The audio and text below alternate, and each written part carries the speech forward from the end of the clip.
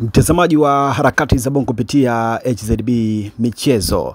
Papy Tshishimbi juzi tu ilikuwa ni siku yake ya kuzaliwa, na tunaona wachezaji mbalimbali walikuwepo kumpa supporti. Gadiel Michael Mbaga ambaye pia alichezea Yanga, lakini pia tumeona wachezaji tofauti wakina David Molinga, na watu walikuwa wanasherehekea siku yake ya kuzaliwa huku wakijiuliza kwamba vipi atasaini Yanga au mambo yako vipi. Lakini leo hii kuna clip ambayo tumeweza kuinasa ya mkurugenzi wa GSM akiwa na Papy Tshishimbi akiweza kusema kwamba jambo limeshakwisha. Hatunajiuliza mpaka sasa hivi, lakini katika page yao bado wako kimya kuhusiana na swala la Tshishimbi kwamba vipi amesaini mkataba na Yanga au mambo yako vipi. Lakini clip ambayo inatembea inaonekana kabisa kwamba Yanga na Papy Tshishimbi wameshamalizana, na hivi karibuni GSM pamoja na Yanga waliweza kukaa na kuweza kumaliza tofauti zao, huko wakisema kwamba watasimamia swala zima la kununua wachezaji wapya, wachezaji wa ushindani msimu ujao,